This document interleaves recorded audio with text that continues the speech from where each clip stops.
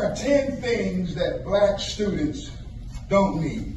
Number 1, we don't need affirmative action. Yes. Number 2, we don't need equity. Number 3, we don't need to be pandered to. Number 4, we don't need you to dumb down test scores in order for us to thrive. Number 5, we don't need a school system promoting victim mentality.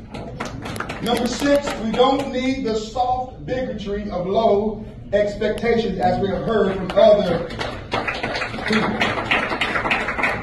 We don't need, number 7, critical race theory or intersectionality.